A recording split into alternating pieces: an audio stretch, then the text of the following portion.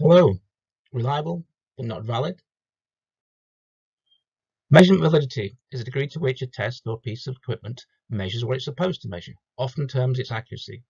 However, because measurements can sometimes vary from one moment to the next or one day to the next, especially likely in sports performance, we can only confidently state that a measure is valid if it can be shown to be a reliable measure. That is, the measurement value is consistent each time the measurement is made, assuming nothing obvious changes in the time between repeated measurements. As a simple example, a new portable weighing scale can be seen to provide